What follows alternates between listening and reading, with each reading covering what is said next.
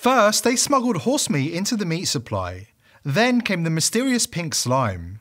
Now we've got evidence of human meat in the food supply. The elite are determined to strip us of nourishing traditional meat sources, and instead force feed us bugs, crickets, and even more disturbing alternatives, like feces and human meat. Their agenda is becoming clearer by the day. Before we dive in, join the People's Voice Locals community if you haven't already, and sign up to become a member of the world's first ever cyber nation that truly believes in life, liberty, and the pursuit of your dreams. Visit joson.com and click the Join Us button today. It's completely free. Allegations of tainted meat in the supply chain of one of the world's largest fast food chains just won't disappear. And it's no surprise, given that McDonald's partnered with globalist eugenicist Bill Gates to supply key ingredients for their frankenfoods. Gates snapped up an unprecedented amount of US farmland in recent years, becoming America's biggest landowner, and providing McDonald's with the potatoes for their French fries. And a recent newsworthy divorce has created a new pocket of transparency regarding one very particular ingredient source for mega chain McDonald's, and it all ties back to the ubiquitous business figure Bill Gates. Since the news of Bill and Melinda Gates' split was made public, it's easily become one of the biggest divorces ever. That's the sort of thing to expect when the fourth richest man in the world, worth $145 billion, splits from his wife of 27 years. One of the more interesting aspects to the divorce, which became official on August 2, 2021, is that we all got a closer look at the assets up for grabs. And Business Insider reports we now know that Bill Gates isn't just a technology mogul, he's also an incredibly successful potato farmer. Gates owns farmland in several states that grow soybeans, corn, cotton, and rice. If you're eating carrots for dinner tonight, there's a good chance it came from his farm in Florida. But it's Gates' farmland in Washington state that's drawing the most attention. NBC reports that the plot is so large, it's visible from space. It's here that potatoes are grown, and these spuds supply the fast food chain McDonald's, where they're turned into hot, salty, and perpetually popular French fries. In 2018, Inc. reported that McDonald's buys 3.4 billion pounds of potatoes per year globally and serves over 9 million pounds of fries daily. They're the biggest potato buyers in the world, according to Taste of Home. Why was Gates, the man who vowed to depopulate the world, so laser-focused on partnering with McDonald's on their popular French fries? For the record, we're talking about the same French fries that have been found to contain 19 dangerous ingredients and more cancer-causing chemicals than a packet of cigarettes. Which is worse, this pack of Marlboro Reds or this French fries from McDonald's? I'm a board-certified MD, and you're not going to believe what I'm about to tell you. Acrolein is a toxic substance known to be in the gaseous form of cigarette smoke, also known to cause cancer by harming your DNA metabolic pathways. You're not going to believe that this package of French fries has more acrolein in it than this package of smokes. Acrolein is a toxic substance. You must avoid it. You should not be feeding your children or yourself McDonald's French fries. These French fries contain more than 100 cigarettes full of acrolein. Why am I telling you this? Because people need to know. If you think that's disturbing, wait till you learn about the scandal that just won't go away. According to credible estimates, McDonald's Corporation has spent upwards of $100 million and counting on legal fees, attempting to brush this scandal under the carpet. And yet, the controversy continues to grow as investigators uncover further evidence of impropriety. It gets even worse when you understand the FBI uncovered a shocking scandal, allegedly involving human remains found at a Detroit business, linked to McDonald's supposedly 100% beef patty supply. We predicted this a long time ago, and now it's the future. Let's take a look. It gets even worse still when you understand the human remains were allegedly the remains of young children. And Jim, is this part of that investigation? Is that winding down at all yet? It is indeed, Jeff. Take a live look behind me. This is what's left of the FBI evidence recovery team inside this car. And take a look at this vehicle. We believe this is the owner of the business just returning to take back possession of his business. More on that in a second. But take a look. Another busy day out here on Detroit's east side, just down the road from City Airport. Sources say they have removed several boxes of what is believed to be human remains. Sources say many people. This was a big operation. And get this, inside this business, a saw used to cut up bodies, it is believed. All taken away as evidence to the Wayne County Medical Examiner's Office, where it will be tested. This business is known as International Biological. It advertised as a medical educational service provider. The owner is Art Rathburn. He has a mortician license, has had in Michigan since 1982. do. But the big question is, did he get human bodies illegally? And was he selling them illegally? Just moments ago, the owner, we believe, showed up. I tried to ask him some questions. Mr. Rathburn, will you talk with us? What do you have to hide, sir?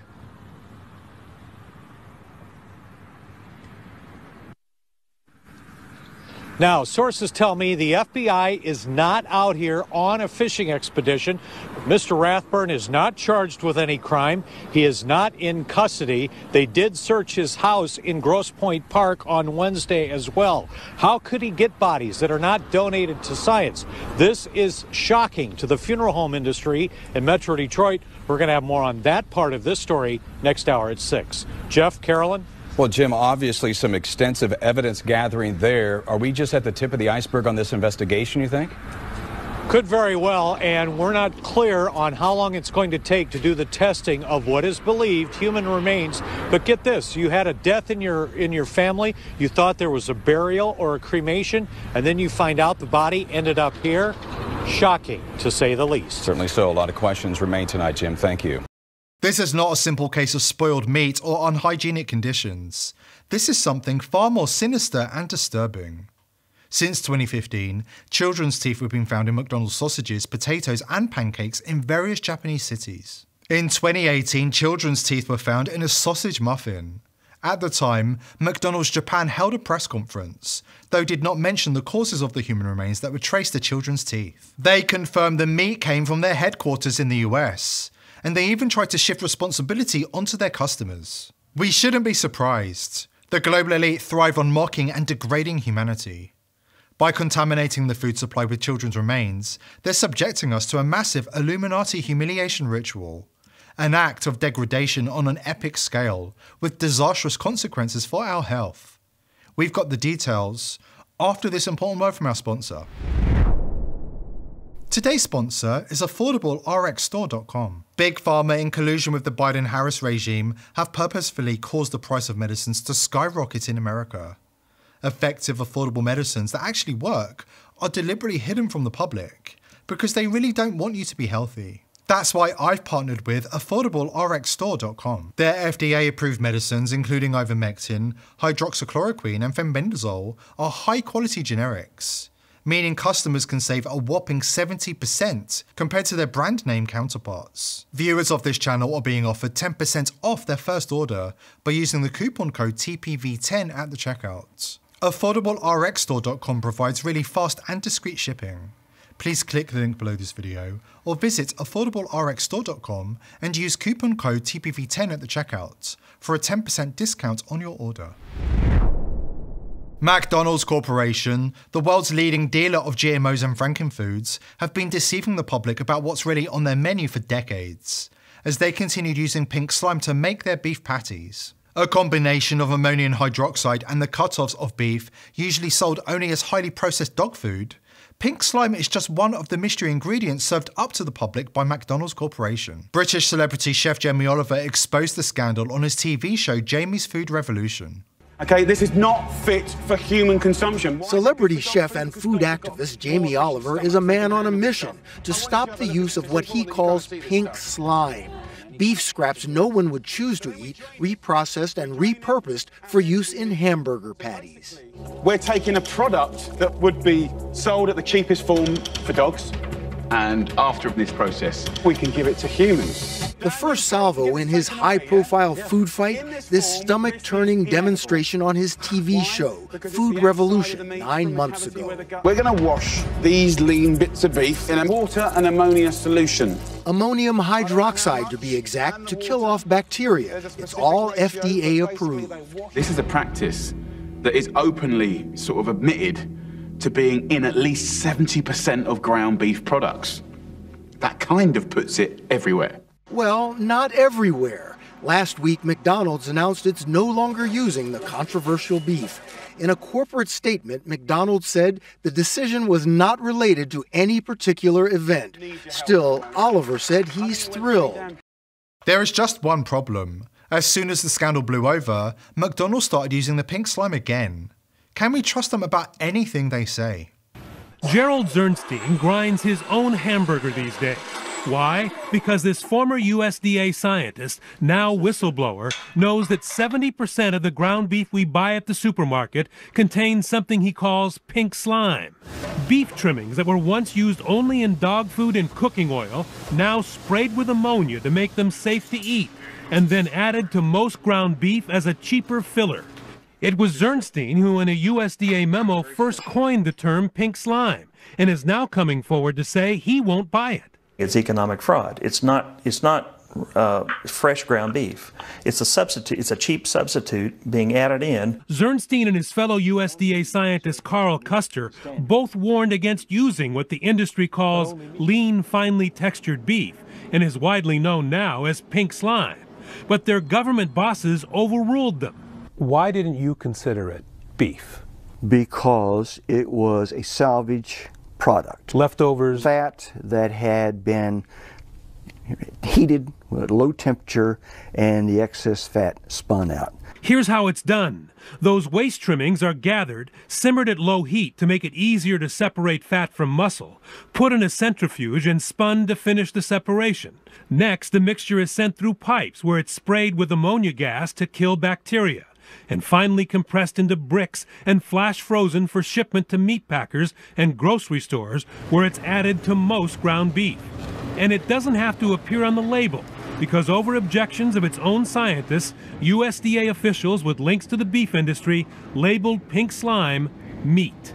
The undersecretary said, "It's pink, therefore it's meat." ABC News has learned the woman who made the decision to okay the mix is former Undersecretary of Agriculture Joanne Smith, a call that led to hundreds of millions of dollars for Beef Products, Inc., the makers of pink slime.